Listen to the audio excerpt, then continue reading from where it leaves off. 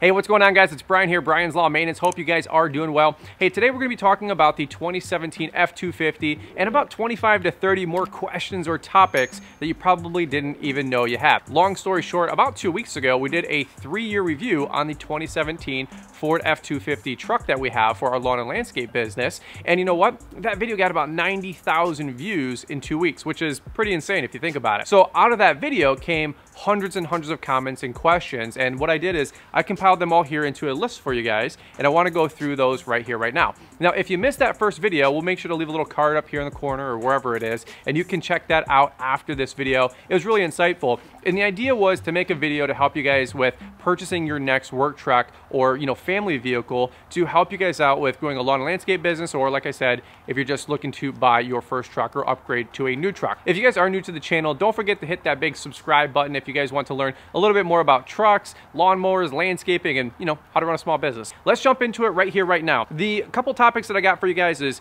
interior, exterior, the backup cam, things I love, and then breakdowns. Those seem to be the 5 categories. So let's rip through this really quick.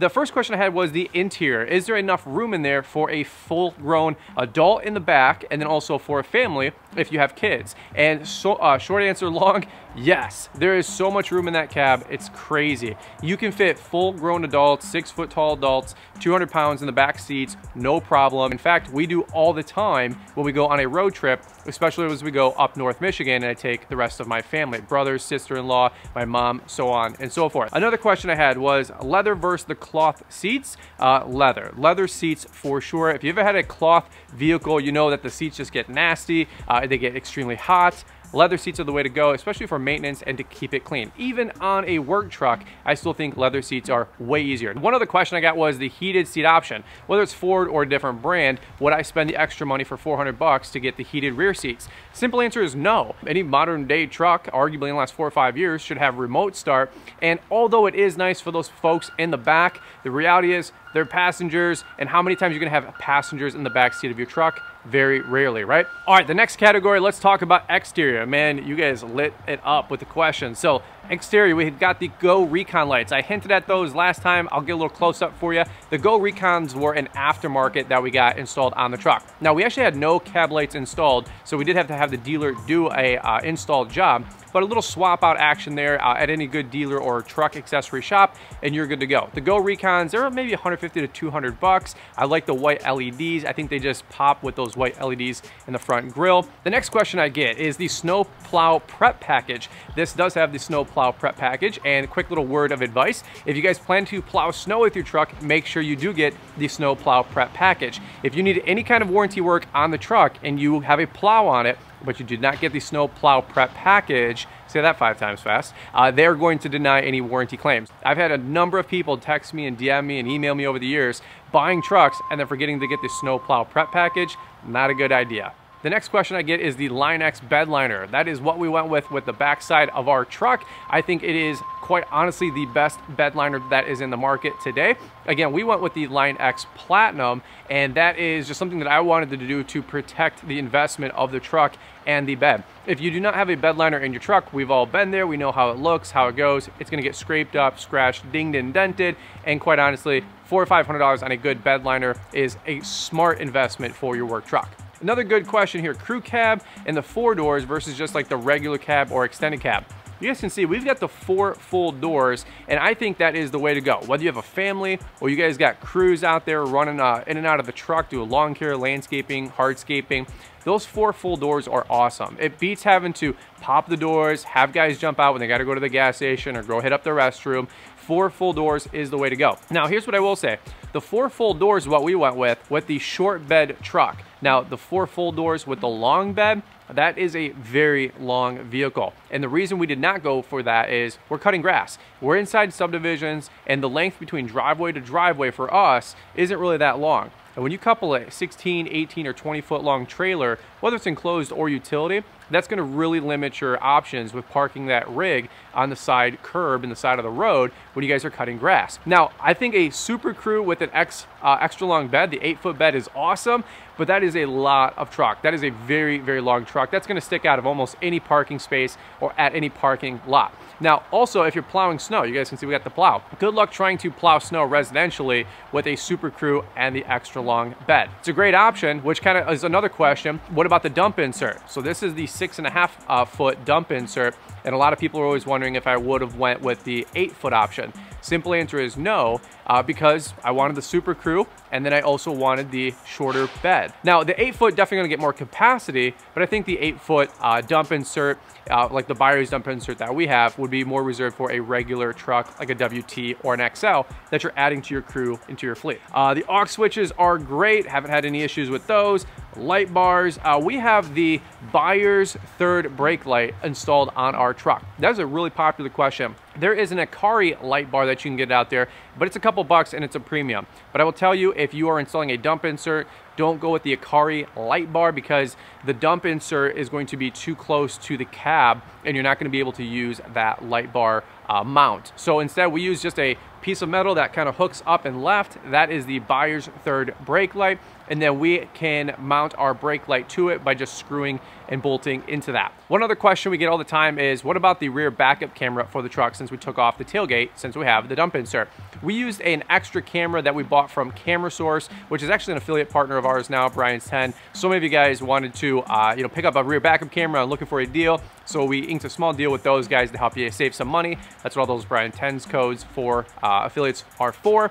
So what we did with the rear backup camera is we mounted it on the undercarriage of the dump insert, and those same cables, whether like the aux cables or the AV cables, whatever you talk about, or whatever they're called, they just literally connected to the old AV cable from the tailgate. So we can still retain use of that rear backup camera from the in-dash screen part of the truck, and we didn't have to get an extra monitor or screw something onto the dash. Now let's wrap this up here with just talking a little bit about the things I love, some breakdowns, and then the last question, which was whether I'd buy it again, but if I would have bought new versus used. That seemed to be the biggest question and takeaway from that first video I was talking to you guys about that we did 2 weeks ago, besides gas versus diesel, right? So things I love, the storage. There is so much storage available in this truck, it's not even funny. Okay, there are side pockets on the doors. There's the whole big cubby down the center of the truck in the middle.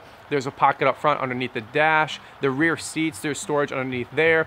There is storage galore in this truck, and I think that's awesome. Whether you are a contractor storing your tools, or you guys got hats and gloves, whatever it is, or you're just a big family and you guys are trying to find pockets for, diapers, baby food, bottles, fast food if you guys are eating out on the go while you're taking a trip. There's so much storage in this truck, it's not even funny, and I think that is something that Ford did right. Another thing I really love about the truck is the fact that it has so many plugs and charging accessories and ports. I think there's like 4 or 5 cigarette lighters, 2 or 3 different USB ports to charge. There are cigarette lighters and USB charging ports everywhere. If you have 4 or 5 adults with you, they all have their own charging cable for their phone. They can charge your accessories. For us, we have headphones, earbuds, Bluetooth accessories, camera accessories for YouTube, all this kind of mess. It's always charging on the go. And frankly, like if you have it, you know what I'm talking about. And if you didn't have it, I don't know how you could live without it. All right, let's wrap this thing up here in a quick, timely fashion. Let's talk about breakdowns, warranties, and recall work.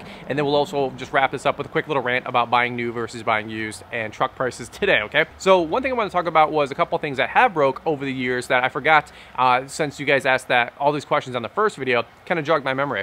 The first one was the cooling unit on the cooling fans on the driver's seat. About a year in, maybe even 6 months in, I noticed that the seat wasn't cooling, and the motor underneath the seat was making this really loud buzzing / purring noise. It was just going crazy, and I was wondering what that was anytime I turned on the cooled seats. Well, any which way, that fan was found to be defective. It wasn't working. They warrantied out, no big deal, but obviously they needed the truck for the day, which is kind of frustrating.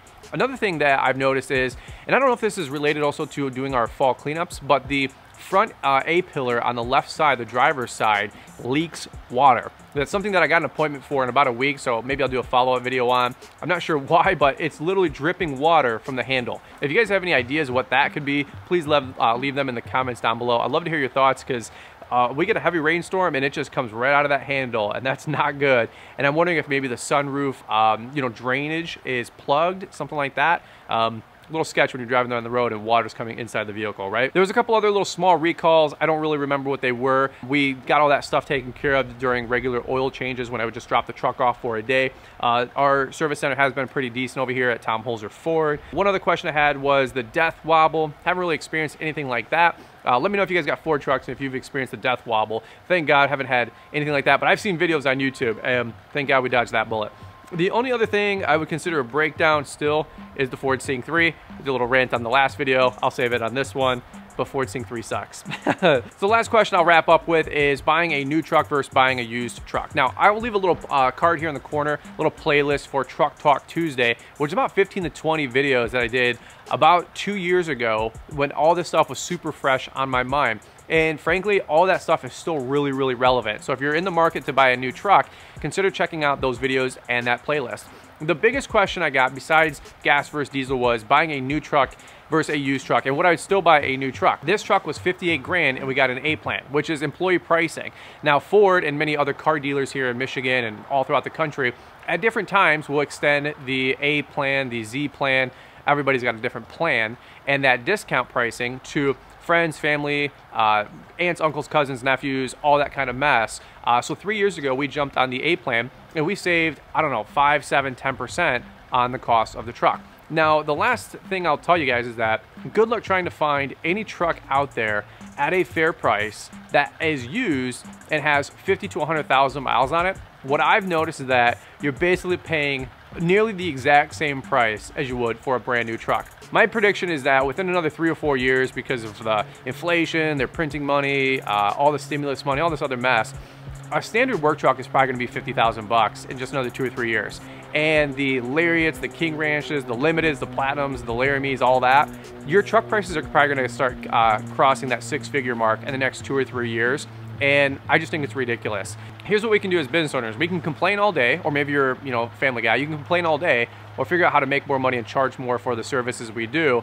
And that's really what I implore you guys to do. I do not see truck prices coming down ever. Like I said, this truck was 60 grand, and it's got a lot of the bells and whistles, but it's not even like the most top of the line truck at all. Like a limited F250 right now is like 90 some thousand bucks, which is crazy. So short story long, why would you spend 80 to 90 to 95 cents on the dollar buying the exact same truck that has 50 to 100,000 miles on it when you might as well just buy a brand new one, write it off, Section 179 it, and at least you know you got something that's reliable and something stable. Okay, now outside of that, if you want to go buy a 10-year-old or 20-year-old truck that's got 100,000 miles on it and you're a mechanic or mechanically inclined, well, hey, have at it.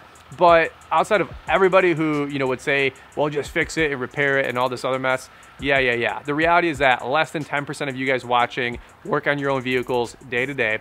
Most of us still take it to a dealer. And frankly, they're pushing guys that are mechanics out any which way because you can't even fix these trucks without a laptop and some recent, college education about how to work on them, repair them, and maintain them. So long story short, I bought new because it was reliable, it was predictable, it was under warranty, and I didn't have to worry about a thing for 3 to 5 years, arguably. Buying a used truck, the exact same truck that was 50 grand, used, like I said, was 47,000, and it still had 80 to 100,000 miles on it. It's just absolutely ridiculous. So anyway, that's my rant. That's where I'm gonna leave it here. These are like 20, 25 more questions and topics that you guys had. All these were from the last video here on YouTube, which I'll leave a little card here if you guys wanna check out. But hey, that's what I got. Leave some comments down below. If you guys enjoyed this video, big thumbs up. My hands are numb. It's cold out here. All right, guys, well, that's it. That's all I got. We'll catch up with you here on the next one.